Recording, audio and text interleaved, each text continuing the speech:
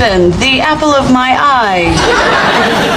Okay, I got us a court date for tomorrow at 2, and I picked up all the forms. I'll take care of everything. Well, sure, if you say you're going to take care of everything, I have no reason to doubt you. Give me those forms. All right, now I'm going to do this my way, and I don't want to hear a peep out of you. Okay, Rach, but... Ah, you're peeping.